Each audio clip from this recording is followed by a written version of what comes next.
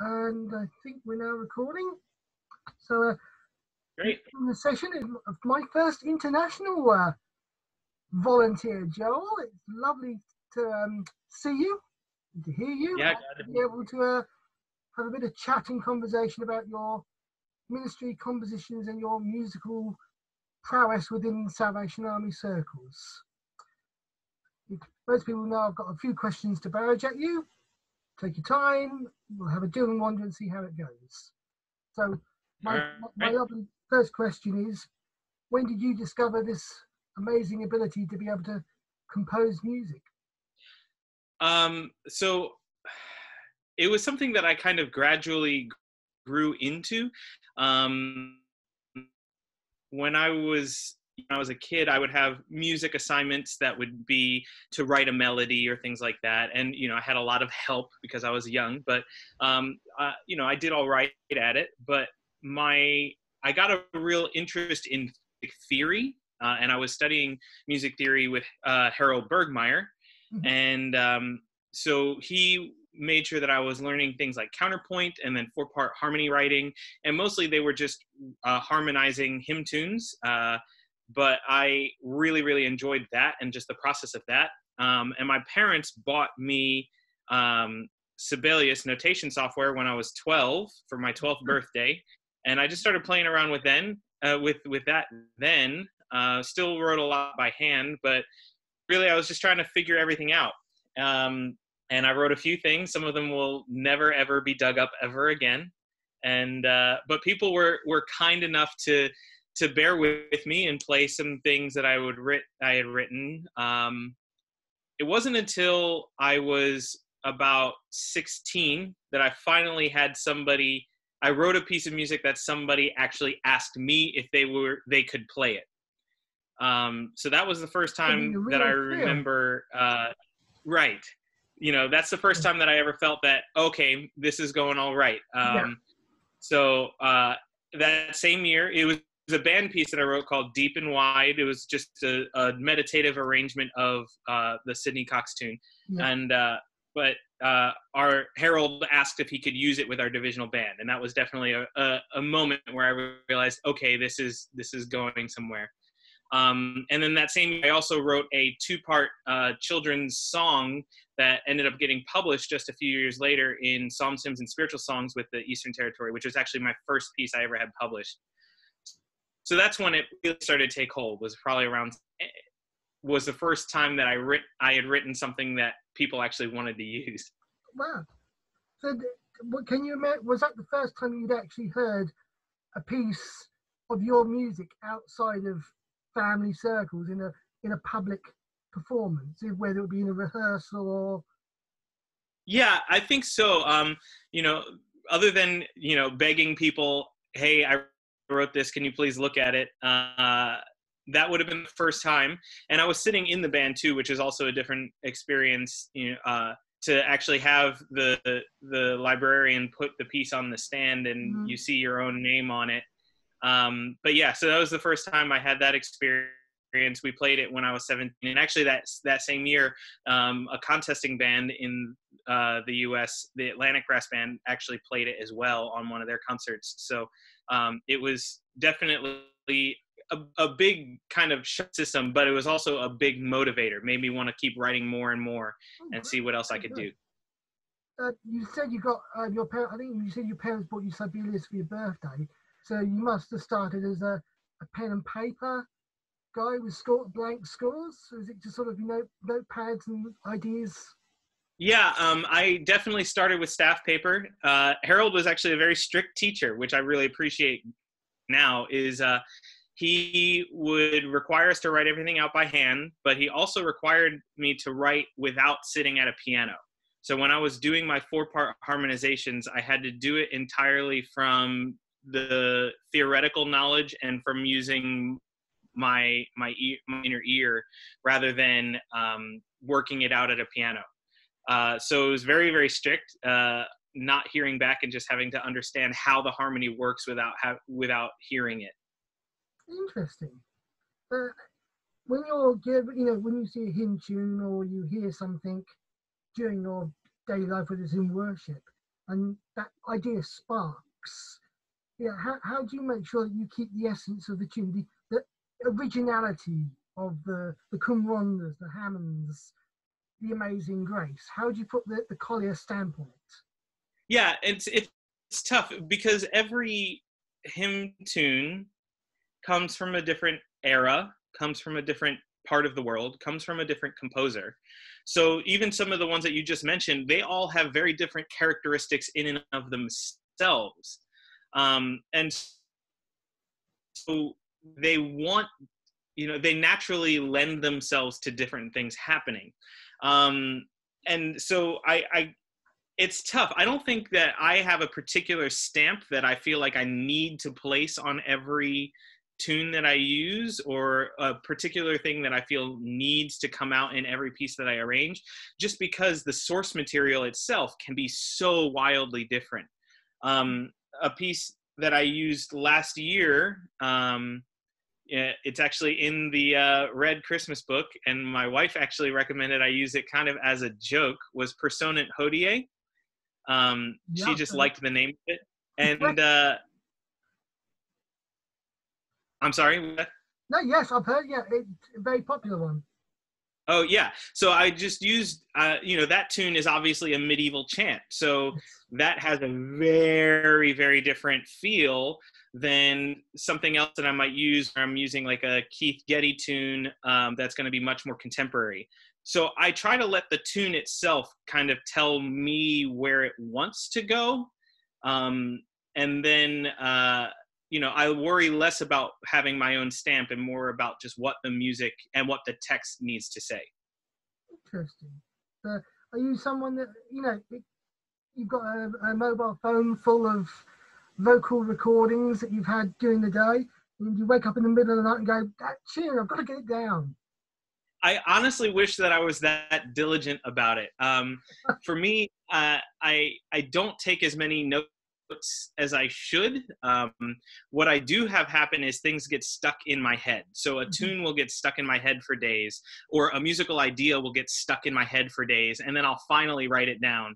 And what I tell myself is, if it didn't get stuck in my head, then it must not have been good enough, which is probably an excuse, but it's probably just an excuse for me not being diligent enough to take all my notes. But that's the way I do it, is usually things get stuck in my head.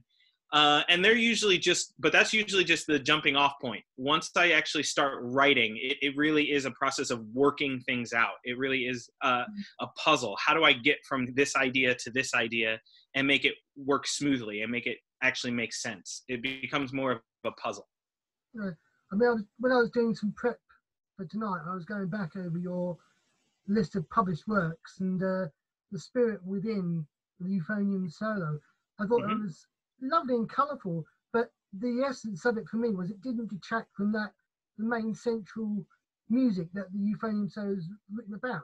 It's a very simplistic, very central, spiritual, piece of music. But of course, it's Unity series, so is that what obviously your pieces obviously get published and written in different orders.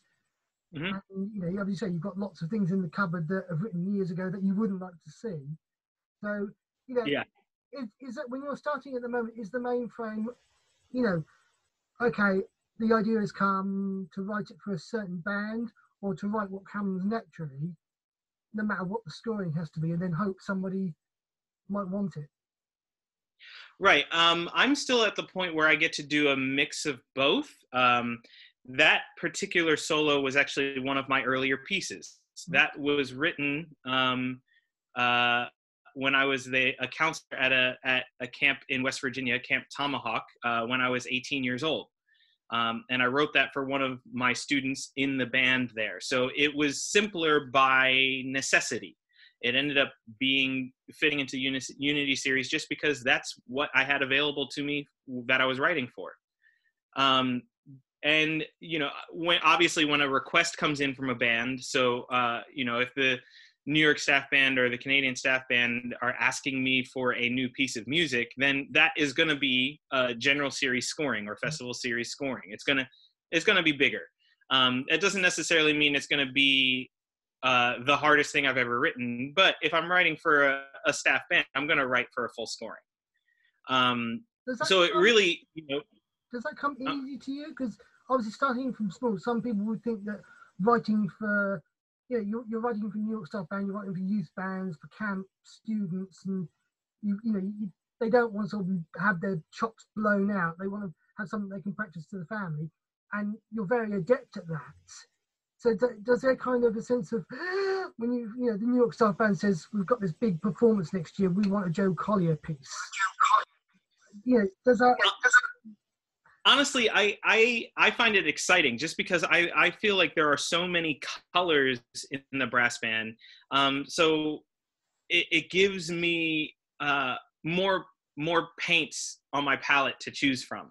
When I'm writing for Unity series, or here in the US, the American Instrumental Ensemble series, the same thing, that 5-part, just, only a few things. You only have a few colors you can choose from. You can only have up to 5, maybe 6 voices if they allow you to put a divisi in. You can only have, highs versus lows. You don't really get color variations. But when I get to write a festival series type piece, all of a sudden I have all of these options available to me. And so that's the way that I think about it, is it just gives me more colors to choose from, more ways that I can illustrate the text. For me, I always work from the text. I'm always trying to illustrate what the text is saying. So, in Thy Matchless King, for example, it has. That's one of my favorites. Yeah, it's supposed to have this excitement, of course, but it's trying to depict, these flowing ideas too, as the text is saying different things. I'm trying to illustrate it, particularly the second verse of that one. You see that a bit more with this flowing, undulating underneath. It's interesting. One thing that does interest me about the compositional structure, as everybody who watches, I don't compose music. I don't know anything about it. This is why I'm asking the experts like yourself and David and Dean. It's also interesting as to being in a Salvation Army context. How much exposure do you allow yourself to outside Christian music? Or do you feel if you're doing it for a music camp or an American summer camp or something, it's got to be kind of, hang on, I get the Army songbook out and let's see what the inspiration lies. Is there a difference between the two? There is a difference between the two at its basic level. So, I've written a couple pieces for contest bands, and not any major works yet, but just some shorter pieces. And it's different because you're usually trying to write something completely original. I'm not trying to write based on a hymn or a text or a tune that already exists. I'm just creating something completely original, which in the Army, we don't do that as much. By the nature of the way that we publish music, most of it is going to be based on, at the very least, it's going to be based on a biblical text, if not a hymn or a song already. So it is different in that nature, but I actually try to think of it in the reverse. And when I'm writing for outside groups, I still very much use the influence of hymns and things like that in my writing. Because especially with more commonly known hymns, you can use them in a secular setting and nobody minds, because it's just such great music too. So sometimes I'll approach it that way. How can I actually share my witness when I'm writing for a group that is not necessarily going to be in the Army? How can they still hear? How can I express my faith without being so much in their face about it? It must be interesting because you get some very well-renowned brass names who, a bit like Robert Redhead, when he was approached to do, I think it was Isaiah 40 or whatever it was, the fact that he is an established, credited Salvationist composer, right. that blood and fire is in your veins. It's in your music already. The Lord has blessed you with this beautiful gift of composition. So if they're coming to Collier and asking for a piece of music, right, is going to be in your DNA. So if you're writing it, you must have that sense of that's what came out, and I'm happy about that. Yeah, and even when I'm writing original tunes to use in secular pieces, there's still a lot of that army style that goes into the tunes that I'm writing. It could be one of those things where after the fact, if somebody wrote a text that fit it, it could work in an army setting. So there is a lot of that still gets pulled in, even if it's not literally using a John Larson tune. I still try to, some of that spirit is still there, just because that's what I grew up in. That's the environment that I learned to write in. That's the environment that kind of has, pushed my compositional career forward, if you will. That's good to hear. You previously mentioned Harold Bergmayer as one of your mentors. Who else in your life has really been a help and a strength to you in your compositional work, in your growth through?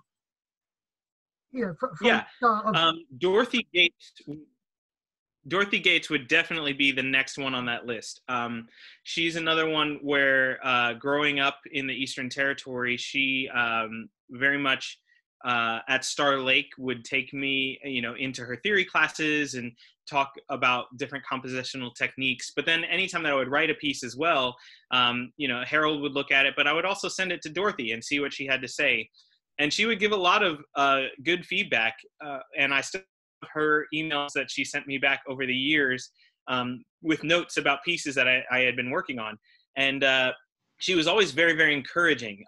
Even when there's things that I look back now and say, oh, they weren't that great.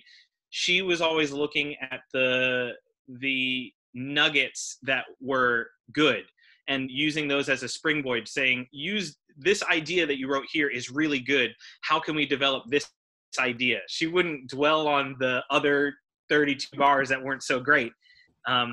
She was always very, very encouraging and looking for the things that were working well. So she was a huge influence as well. Those were really the two biggest, were Harold and Dorothy. And then there are countless people along the way that have asked me to write things for them or have given the chance of putting it in front of their bands. But the biggest one lately, and the really what I feel is the catalyst for the reason you and I are having this conversation today, would be Derek Lance. Derek has been one of the biggest proponents of my music over the last several years. And when I wrote Thy Matchless King, and he got a hold of it, and when I did Christ of Calvary, and both of them ended up on the same recording, it was that moment that I started getting messages and emails from around the Army world asking for more pieces. And Derek still always asks me for pieces, which I love. I'm always happy to write for him. He's got such a good band there, so who wouldn't want to write for that? But then, so that he's been really the one lately that has kind of pushed my compositional progress to that next stage. What are the biggest lessons you've learned in your music writing experience? Well, that's kind of a big question. I think the Not mine, it's been given to me, so. Yeah, no, that's fine. I think the biggest overall thing that I've learned is that, well, there's two. One is that not everything that you write is going to be a masterpiece. So, there are a lot of times where I sit down and start writing and it's just not what I want. And I have to be willing to just scrap it and start over, or I have to put it aside and come back to it later. Not everything is going to be a masterpiece. That's been the biggest thing. And it kind of sounds negative, but honestly, it's been freeing, because then when you have something that you don't feel is working, you don't feel like it has to be representative of what you're doing. You can realize, oh, this just isn't great, but the next one will be better. Mm-hmm. So that's one. The other is, especially in the Salvation Army context, the message of the piece, the ministry of the piece has to be the foremost aspect when you're writing. You know, you can write something flashy or showy, that's great. But if it doesn't actually say anything, if it doesn't mean anything, then it doesn't really have a purpose in army ministry. You know, like the one that we already talked about, that Matchless King is a hard piece of music. I recognize I put a ton of notes on the page, but the notes on the page aren't what it's about. It's about the message, right? It's about that idea of worship and praise, and so that has to be the main thing. Yeah, I think it's what a lot of people have said is I think Ray Milan was famous for it with his musical lollipops. Is you've got a 2-3 minute piece that's, as you've alluded to, based on a very well-known hymn or a song or a tune, and it gets the people's attention. And when you've got their attention, you can move on to the meditations, the marches, the selections. And the important thing is that we're not just dishing out the proverbial lollipop. That lollipop itself, that 2-3 minute hymn tune arrangement, even though it may give the cornet players a hernia, has still got life.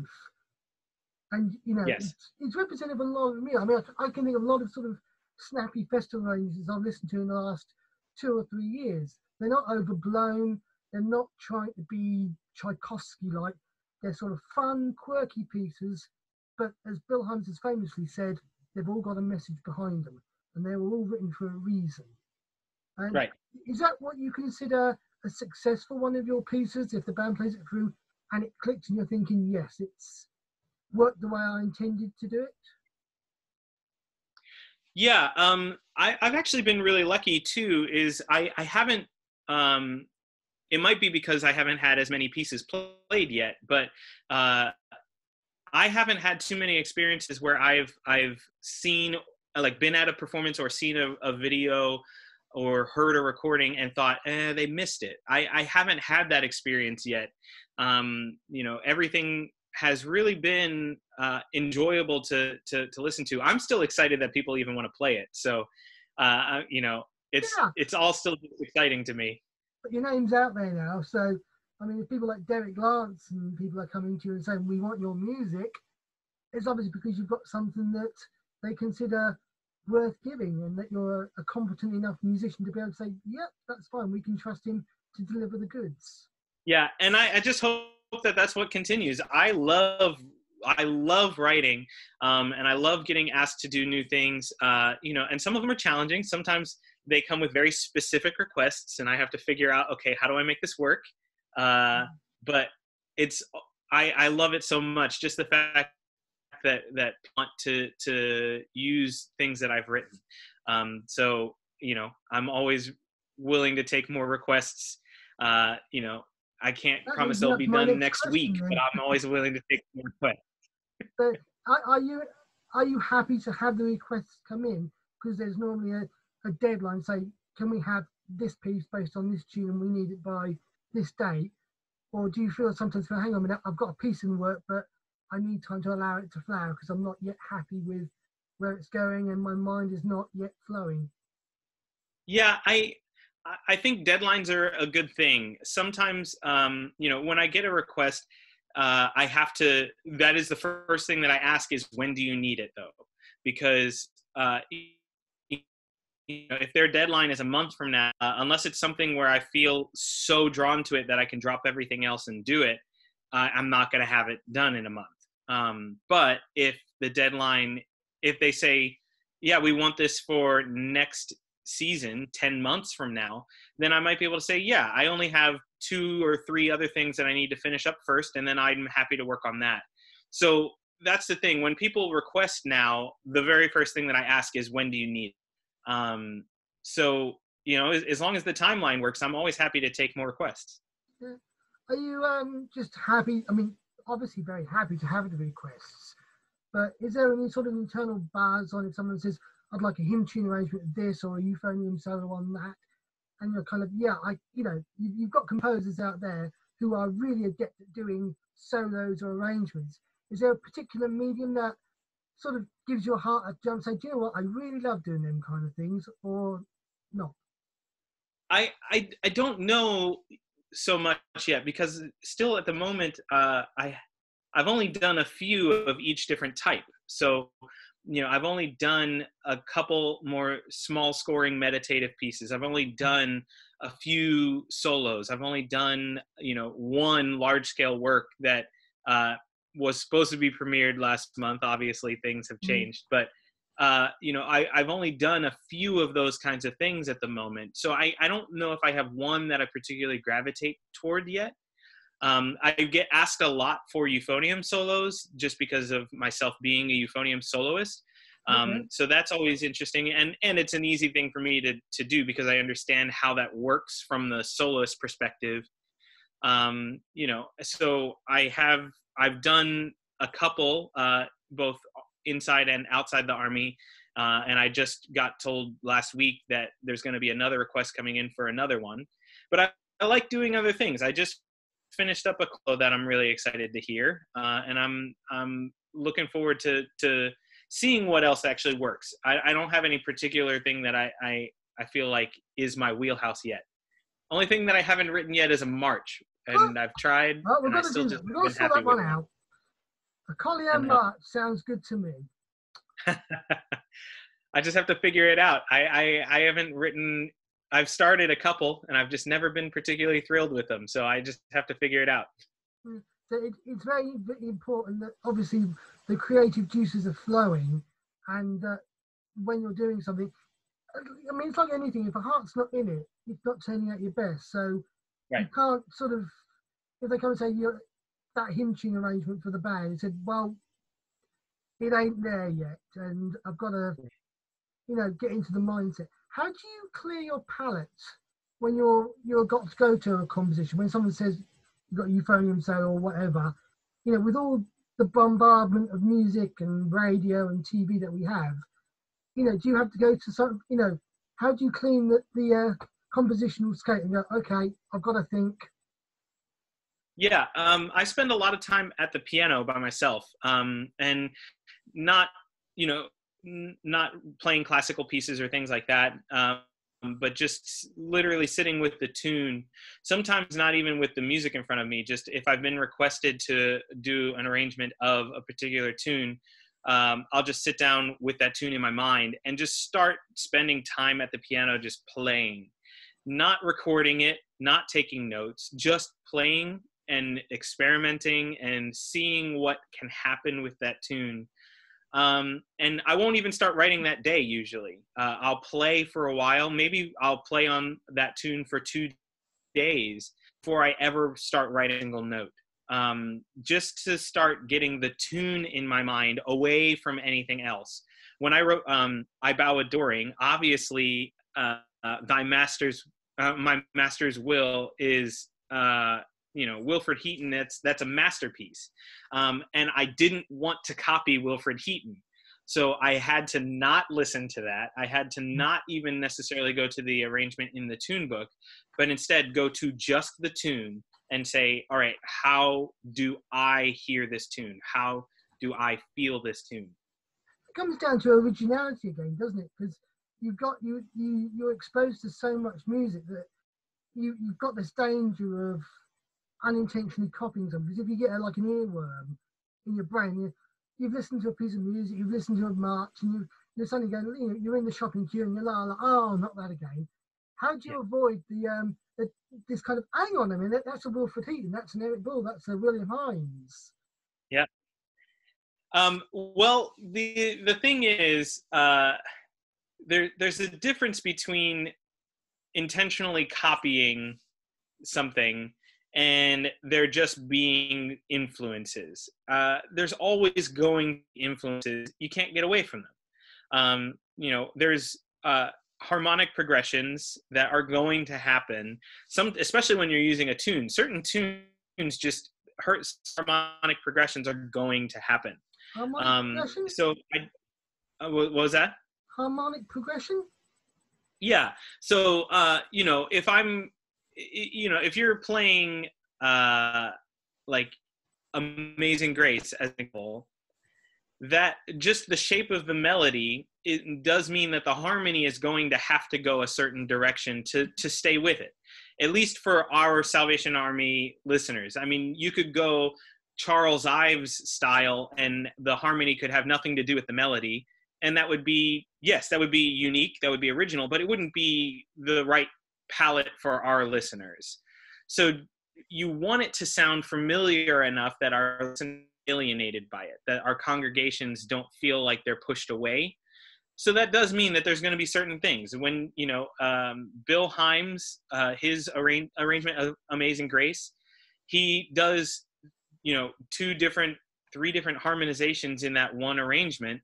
So chances are, if you're going to do an arrangement of Amazing Grace, you could just look at it and say, oh, this verse is similar to the second verse in Bill Himes' arrangement. Mm-hmm. Yeah, that might be true, but that doesn't mean that you were copying Bill Himes. No, not entirely. It's something that fascinates me, that it must be a real kind of, and you obviously enjoy the challenges, that when you get a very well-known hymn tune and you're asked to make a, or you feel drawn after listening to or hearing it, to go, how can I make this different to the William Himes version, the Len Ballantyne version, the Ray Stedman Allen version?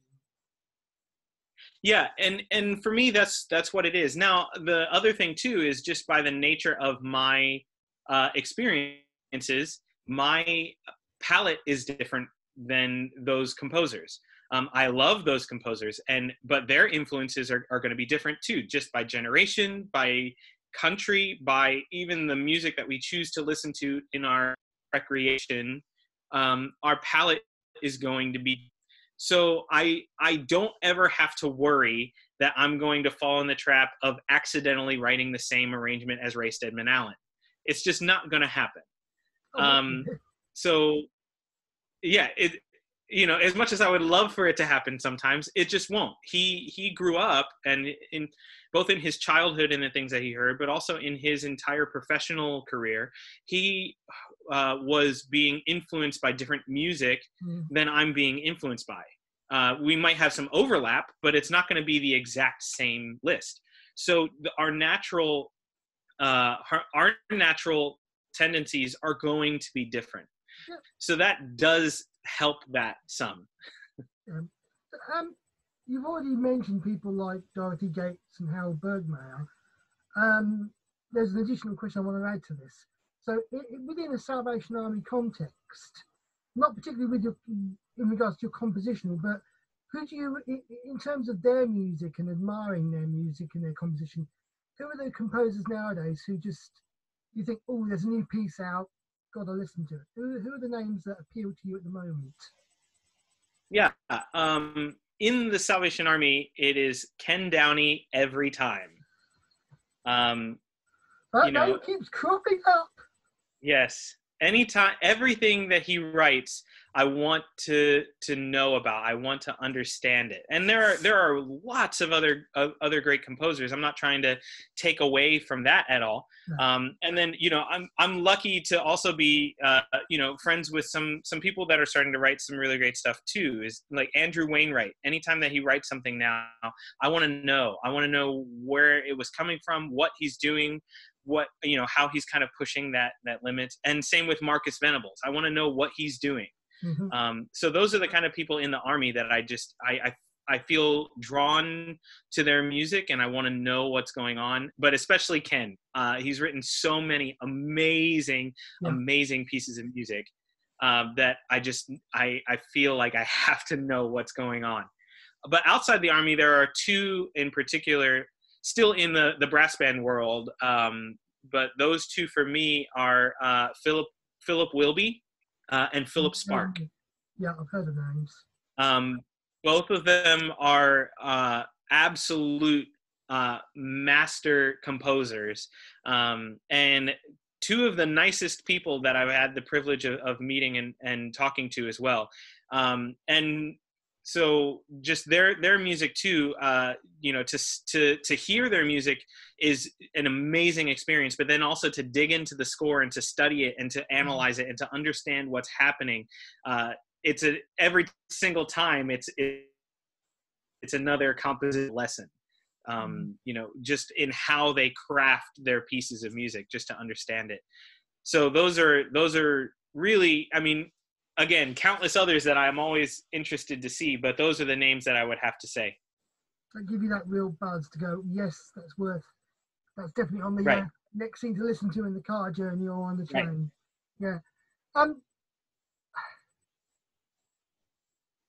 Talking about, I mean, as you say, you've been writing for a fair while, and I said to both David and the Dean, is there a piece of music that you got stuck on and you had to sort of say, okay, that's enough. I can't keep tinkering with it. It's going to make it worse or it's going to spoil it. And you kind of want to put it in a safe and say, okay, that's it. I'm not going to do any more to it. That's as good as it's going to get.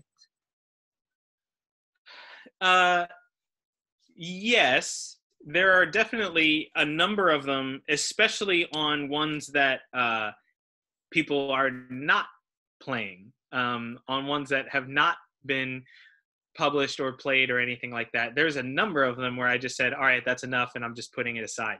But on ones that actually get played, I mean, sometimes you have to do that to yourself to make it work. Otherwise, you've been forever fixing things that actually might not have needed to be fixed. Yeah. So, you know, an example of that on pieces that have been published of mine would it be actually Christ of Calvary.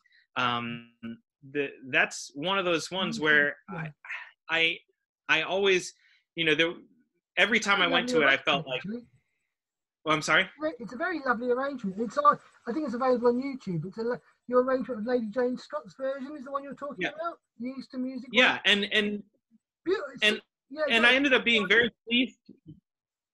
You know, I ended up being very pleased with it when I heard it, but you know, it's just one of those ones where I had to tell myself, you've done enough.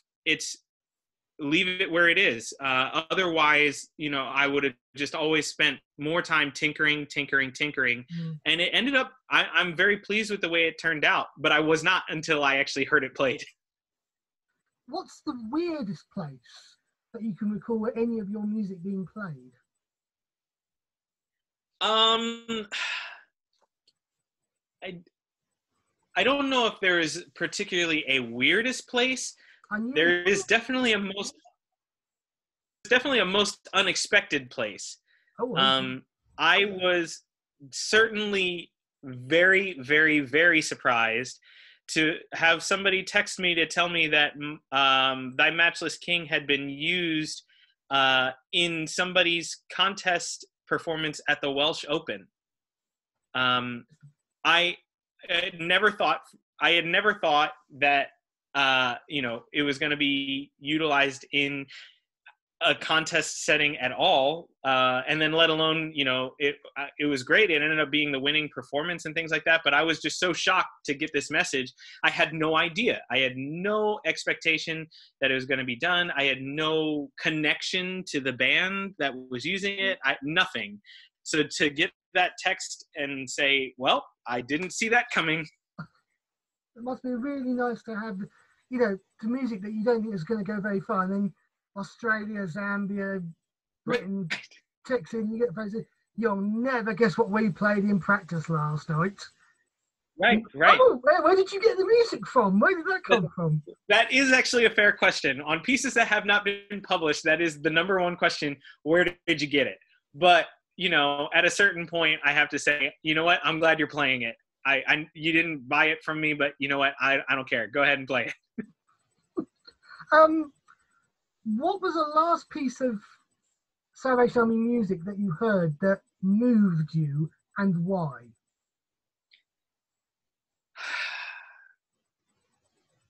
That's actually a really difficult question. I'm told. I mean, it's difficult to say. I mean, necessarily what the last one was. There's a lot of phenomenal pieces, and there are pieces that definitely move me every time. My wife and I were actually discussing this yesterday. One of the ones that I would say is probably one of the more recent ones, just because I know that I've listened to the album lately, would have to be Kevin Larson from the East.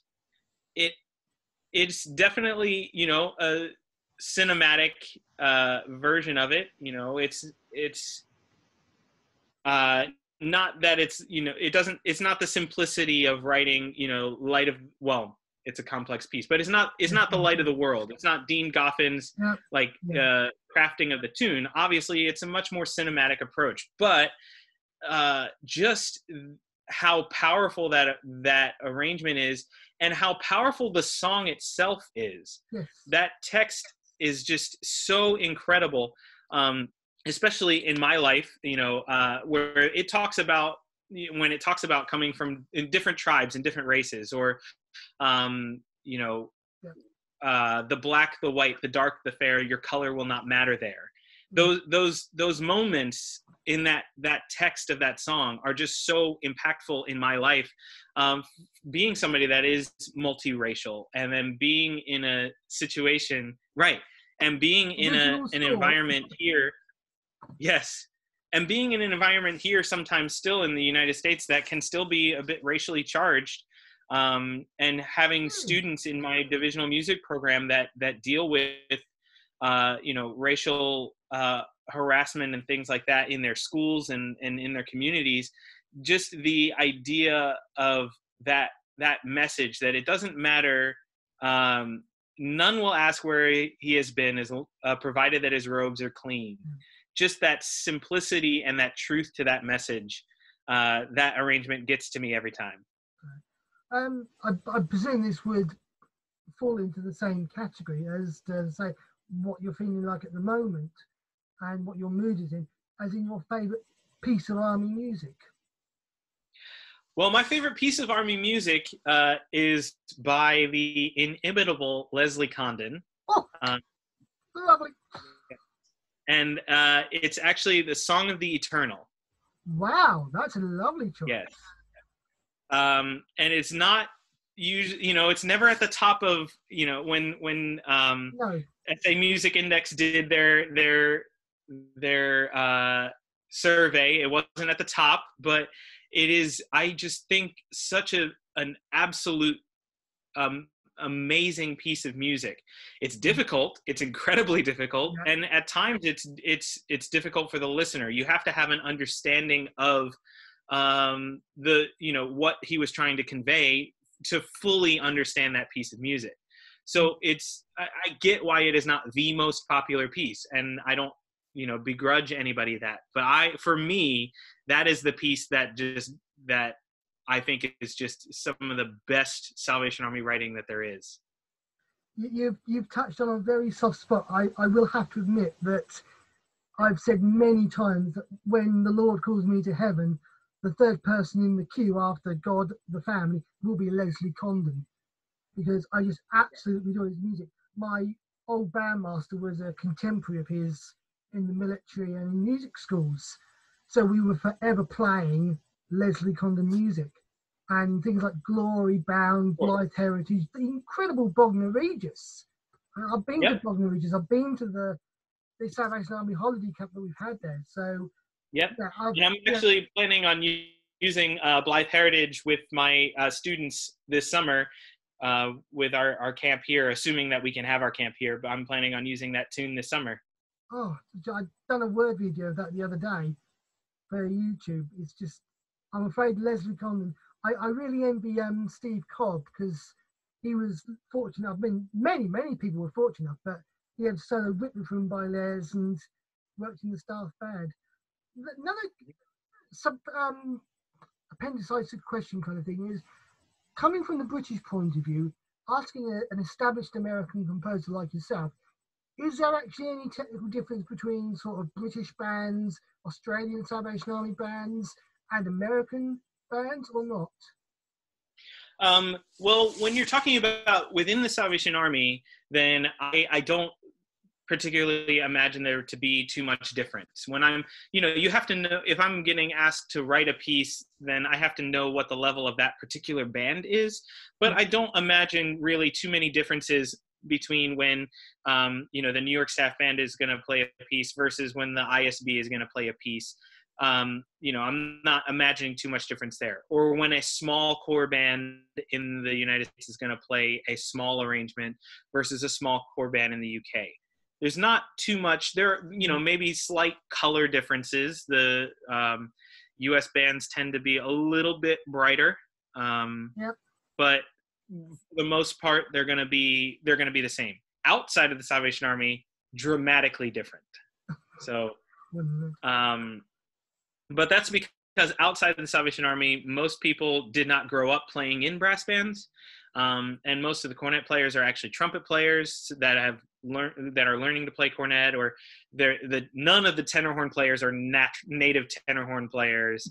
So there are definite differences outside of the Salvation Army. The U.S. is starting to move along in that way. The top U.S. bands, like the top U.S. contest bands, are really starting to kind of put their toe in with the UK bands and things like that. But so outside the Salvation Army, though, it's still pretty dramatically different. Just out of curiosity, from a geographical point of view, what would be your equivalent of a concert hall equivalent to the Royal Albert Hall in London? I mean, if you had the Chicago Staff Band or the New York Staff Band come to your area, what would be the big festival hall that they would have to use? Yeah, so here in Louisville, Kentucky, there's a Kentucky Center for the Art, and that is where the Louisville Symphony, the Louisville Orchestra plays. And it is a beautiful venue. It's definitely not as big as the Royal Albert Hall. Very few are, but it is definitely a beautiful venue. Sounds great, looks great. So yeah, the Kentucky Center for the Performing Arts. Yeah, I've heard of it. I just think when you're talking about pieces like Song of the Eternal and some of these big majestic pieces, I naturally think of the Royal Albert Hall with the massed choir, but in America, I think the Carnegie Hall, I think is one of them. But yeah, that would be New York. Yeah, but from outside of that, if the 1812 Overture was being done by the Los Angeles Symphony Orchestra, and you had several, 100 maybe to 1,000 people, it would be the Kentucky Arts Center that would be the actual venue for that. Yeah, for an indoor venue, there are several outdoor venues like try to do something, but obviously the type of thing that you're talking about would be an indoor venue. The thing is, I live not quite in the middle of the country, but it's certainly not in one of the big hubs in any of the big cities. So, of the top 5 largest cities in the U.S., Chicago would be the closest one, and that's still probably about 8 hours away from me. Ouch. That's a fair amount. So, yeah. Interesting. Yeah, it's been very interesting. You're obviously very passionate, and it's lovely to see that. But what's in the pipeline? Have you got a lot of, is it just kind of requests keep coming in? I mean, do you kind of want to sort of say, hang on, I've got this inbuilt thing that I want to get off my chest and get done first, because if I don't, I'm going to regret it? Yeah, well, I'm actually in the middle of writing a euphonium solo. So writing a euphonium solo, I won't say who yet, just in case it takes me forever to finish it. But I am writing a euphonium solo right now, and I just finished a cornet solo, and both of them are actually for the same band. So that was actually really fun, where I'm getting to write for both the corner chairs there. But so I'm in the middle of that, and then the next thing for me is I actually have a test piece that I've started doing sketches on, not championship level, but not third section either.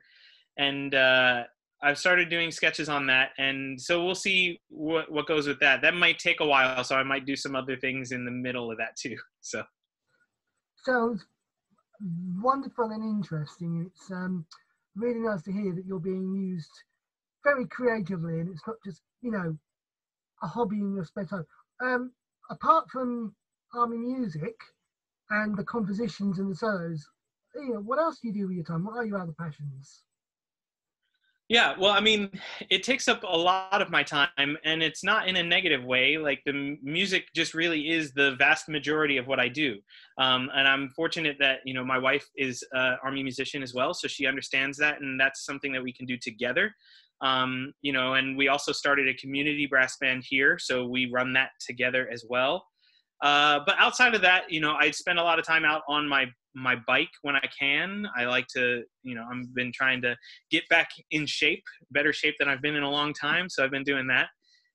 And then my wife and I also run the young adult ministry for our core. So we have a lot of the young adults at our core.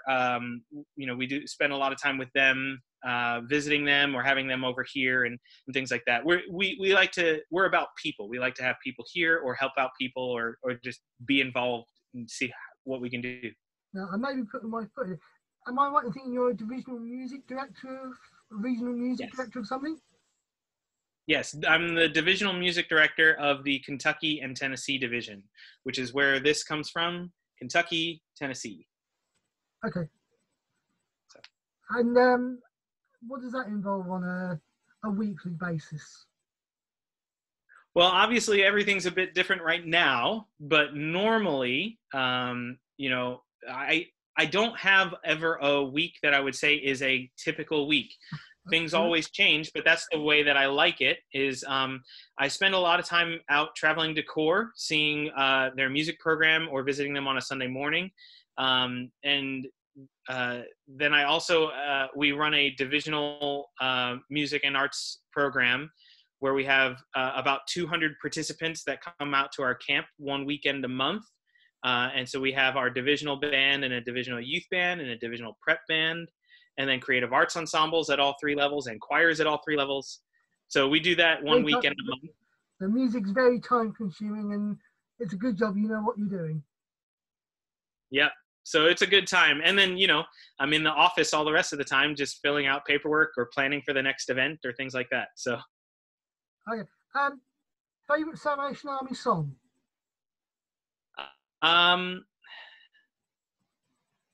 Well, that's a tough one too. Actually, it's really interesting that you ask, because I've been in the process of writing our devotional curriculum for this summer, and we're using it as kind of songbook devotions.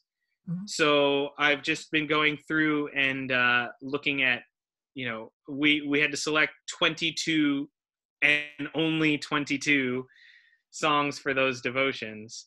So that was tough, but I think probably my favorite one is not Salvation Army specific, but it is in our songbook, and it would be that "And Can It Be That I Should Gain?" Just the absolute, like, it is our faith, the question of our faith encapsulated in one song, and just the very end of it, you know. My chains fell off, my heart was free. The very end of it, bold I approach the eternal throne and claim the crown through Christ my own. It's just incredible. The entire thing, you know, it's hard to find as many good hymn writers and songwriters as there are now. And there's some great stuff. I happen to love like Keith Getty songs and things like that. And John Gowan's writing, his stuff was always very good. But it's still just hard to find things on that same level that just lasts for hundreds and hundreds of years. Do you have a favorite Christian song outside of the Salvation Army then? That one changes more frequently. Yeah, I thought it might. Yeah, you know, and it just depends on different periods of my life, different things that are happening. Also, just, you know, the rise and fall of popularity of songs that happens. So another one, I would say probably 2 of them. One is the Anastasis, "Oh Praise the Name," and I think it's really good. It's by Hillsong, and it actually just also tells the story of our faith. It's the you know, the death, the resurrection, the ascension, and you know, how we tie into that. I really like songs that talk about you know, that really lay out the gospel message rather than just being about how we feel. So yeah. I think I'll make it my last question because I think my supper's calling. Favorite scripture verse or verses? Yeah, that's another one too. Again, there's so many. I'll give you two answers. Uh, one is a favorite chapter, and that is Romans chapter 8. Oh, There's just so much in that chapter to cling on to. The idea of then, what shall separate us from the love of God, and the idea of, if God is for us, who can be against us, and that we are more than conquerors. That entire chapter is just incredible. But if I had to come down to just a verse, or small spot, it would be in 2 Corinthians 4. And it's but we have this treasure in jars of clay to show that this surpassing power belongs to God and not to us. And that's the one that continues on we are hard pressed on every side. I mean, we're afflicted in every way, but not crushed, perplexed, but not abandoned, and things like that. But we hold this treasure in jars of clay to show that the surpassing power belongs to God and not to us. To God be all the glory. Yeah. Yeah. Okay. Well, I'll call it quits because it's getting on a bit. Thank you so much for your time. It's been absolutely delightful to talk to you, to hear your comments, originality, and your absolute enthusiasm for the love of God in your music is so visible. God bless you in your work. Yeah, thanks for having me. And I will do